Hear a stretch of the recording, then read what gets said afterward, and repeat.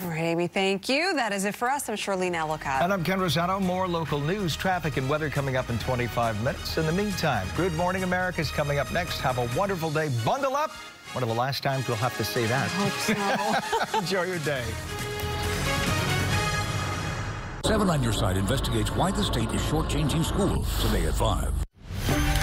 Good morning, America. Breaking news as we come on the air. Multiple people injured in a shooting in the Netherlands. Counterterrorism forces now on the scene.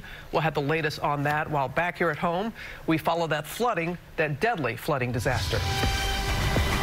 Historic flooding hits the heartland, washing away highways and bridges. People trapped in towns surrounded by water. Helicopter crews swooping in, racing to rescue families, some stuck on roofs. We're live on the scene with the latest. Breaking news. A massive chemical fire raging in Houston. Families in nearby neighborhoods warned to shelter indoors right now. Also this morning, American authorities raced to decode those black boxes after Ethiopian officials say they found clear similarities between the two fatal Boeing flights. The manhunt right now for this HEV driver caught on camera dragging a police officer through a crowded street in Nashville. Breaking news on Beto O'Rourke, what he just announced about his campaign, and Vice President Biden's Freudian slip. Did he just reveal he's running for president? And let the March Madness begin. The big dance about to get underway.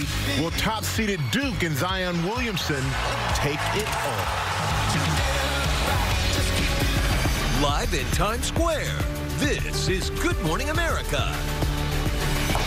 Good morning, America. Hope you all had a good weekend. Welcome back, guys. Oh, it's great to be back. What day is it? Who am I? Where am I? I know. I'm wondering the same thing.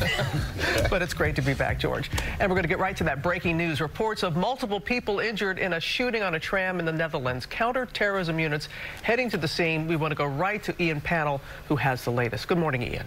Yeah, good morning, Robin. Worrying news. Police in the central Dutch city of Utrecht, this is a little over 20 miles from the capital Amsterdam, saying on Twitter that multiple people have been injured as a result of a shooting in a tram in a residential neighbourhood. Now, we know that the police are saying that trauma helicopters have been sent to the scene and that they're appealing for the public to stay away to allow first responders to do their work.